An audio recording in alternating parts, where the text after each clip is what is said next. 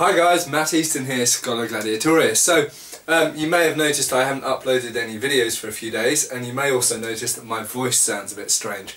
They are two related facts. I've been absolutely wiped out by a flu-like thing with tonsillitis and all kinds of nasty stuff in the last week. And I actually lost my voice for about 3 days. So hence I wasn't able to shoot any videos because I couldn't talk. So please excuse my strange voice. It's slowly getting back to my normal voice, but it sounds like I'm a bit bunged up, I imagine.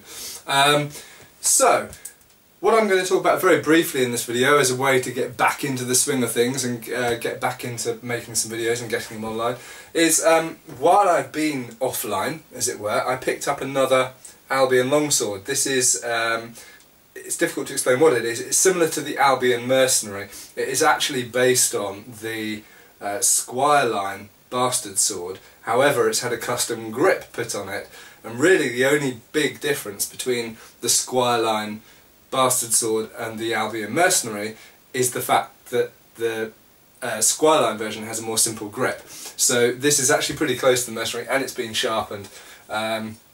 So it's pretty close to the Albion Mercenary, same stats and so on and so forth. And a lot of you will know from my videos, you'll be familiar already with the lower sword, which is the Albion Ringeck. Now, as you'll see, these are quite similar looking swords, and so the purpose of this video really is just to point out that just because two swords, in this case, it could be other weapons, but just because two swords look the same or very, very similar, doesn't mean that they behave the same at all.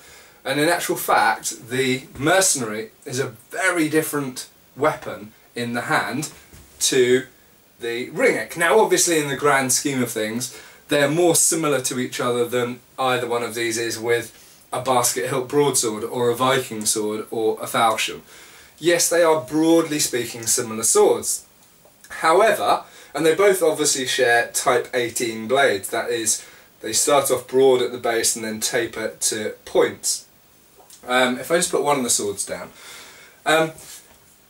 But actually in the hand they're really quite different swords. For a start, the Albion Mercenary is a bit lighter. It's not a huge amount lighter, but that lightness really changes what you can do with it. It's a much more wieldable sword in one hand. You could use this as an arming sword. You could use it easily one-handed from horseback.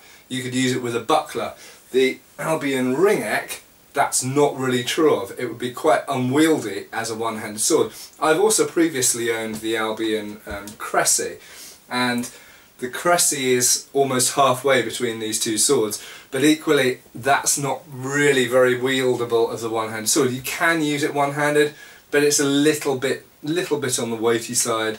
It's got a little bit too much blade presence for a efficiently usable arming sword. You couldn't happily use it with a buckler, for example. You could probably get away with using it with a shield, but by itself as a one-handed sword it would be very slow and sluggish, and someone with a lighter one-handed sword that can move a bit more nimbly would dominate you with using the Albion Cressy in general. Obviously some people are stronger and so on, but generally speaking, I mean, I'm not weak and I'm fairly used to using swords.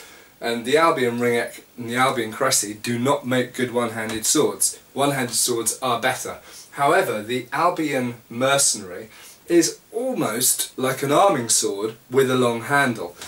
And this is where we get to the difference between a longsword and a bastard sword in my mind. Now, as I've mentioned in previous videos, in terms of the actual etymology, in terms of the words, a longsword for us is a modern term that we use for a hand-and-a-half sword.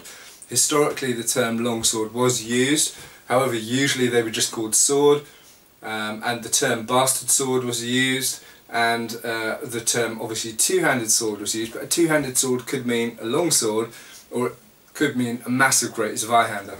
Okay, so it's kind of not very helpful actually using the historical language for describing the different types of swords. But I would, generally speaking, describe this more as a bastard sword because, like I say, it's more like an arming sword with a long hilt on it. Whereas the true longsword really is a two-handed sword that you can just about use in one hand at a stretch if you need to. So they're really very different beasts, and actually if you just look at the stats on paper, if you look at the length of the blades, the Ringeck is only about 2 inches longer in the blade. The hilts, again, the Ringeck is about 1 inch longer, if that. The crossguards are very similar, the grips are a similar length, but obviously the Ringeck's very slightly longer.